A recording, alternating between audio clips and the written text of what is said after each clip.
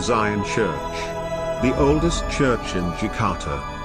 A building which holding over 3 centuries history, and its unique architecture which has different design from another churches. What is the relation between the church and government at that time? Why this church was built? And who is the person behind the manufacture?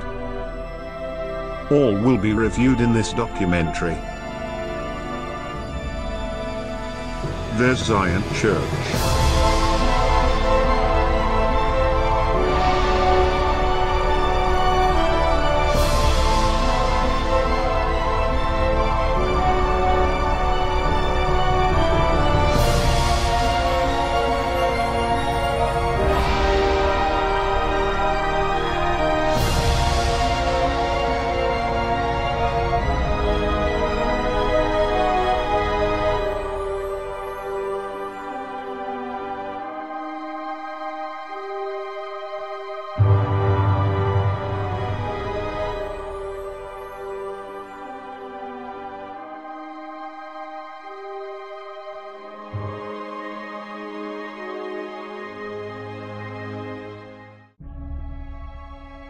In 1596, the Dutch colonial arrive in Batavia.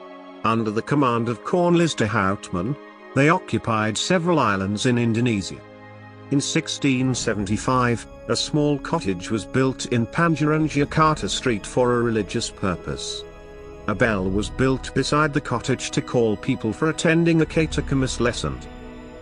In 1695, the Zion Church was built to replace the small cottage, where the Portuguese captives from Sri Lanka were using to pray. They are a big group, which is also called Black Portuguese. Many of them hold a Portuguese title, even though Portuguese bloods didn't flow in their blood. This church was approved by Peter van Horn, under the command of Joan van Horn, who were the president of church, and designed by E. Verhagen, from Rotterdam. The church was formerly known as De Nieuwe Portugese Buitenkerk, or the New Portuguese Outer Church, referring to its position on the outside of the city wall. After the independence of Indonesia, the Dutch government transferred the ownership of the church to the Protestant Churches of Western Indonesia Body, or GPIB. During the 1957 GPIB Synod Conference, the Portuguese Church changed its name into GPIB Congregation of Zion, and since then, the church is known as Zion Church. The church's land was donated by Karel Reiniers and his wife. He was a governor-general at that time. A headstone was built on the wall to commemorate Karel Reiniers and his wife. The Zion Church once had many ceremonial tools. 4 plates made from silver was gifted by Governor-General Kamfuis. 2 of them are still stored in the Emmanuel Church Jakarta. At the end of 17th century, the Batavia wasn't a good place for living. Many people died because of horrible environment, and the outbreaks of diseases were spread all over the town.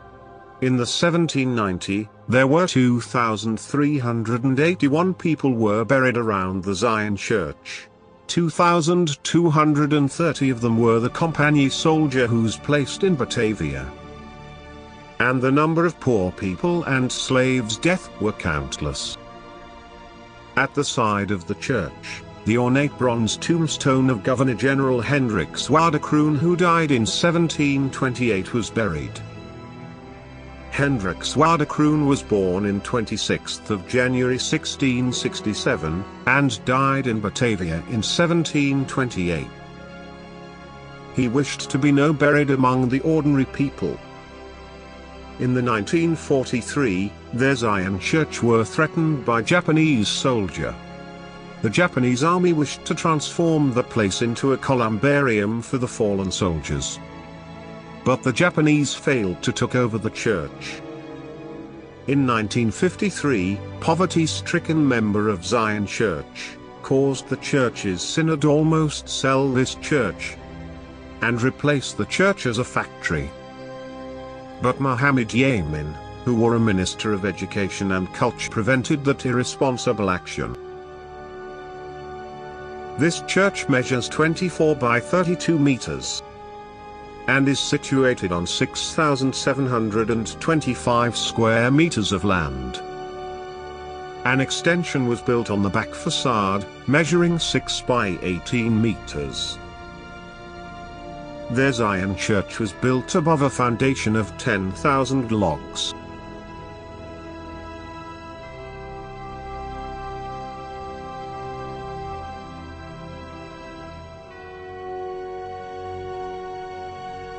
In the front of the church, the bell is used to call people for attending the church service.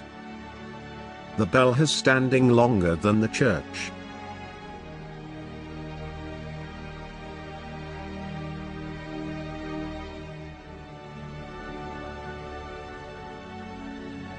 This solid unique wooden door is a heritage from the 17th century.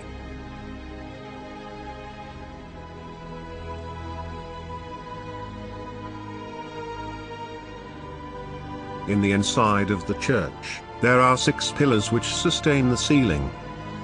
Initially the 6 pillars were made from wood, but in the 1725, the pillars were strengthened and white painted. There is one attractive view in the inside of the church. A unique Baroque-style ebony pulpit is a creation of H. Buett. The pulpit is one of the church's original furniture. In the side of the pulpit, there are lined some large carved chairs which were made from 17th century. They were made special for the OC's official and Governor General.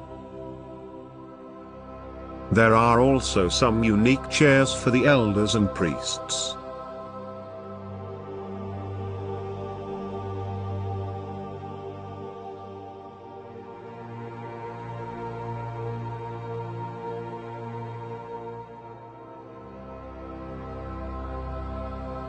And in the center of the hall, there are about 280 wood chairs for the church members. 4 lamps made from bronze were used for decorate the interior of the church.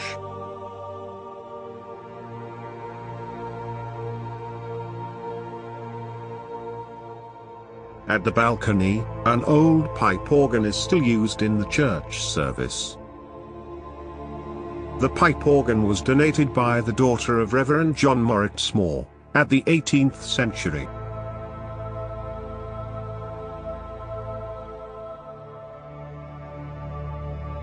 The pipe organ was operated by manpower. But electricity power is used to operate the pipe organ in the present time.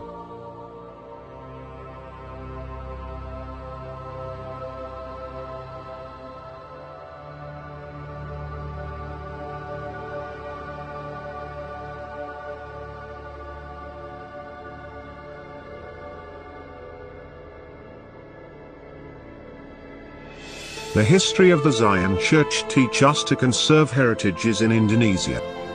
All others historical building are worth to be conserved, and depends on the society to love and appreciate the historical buildings.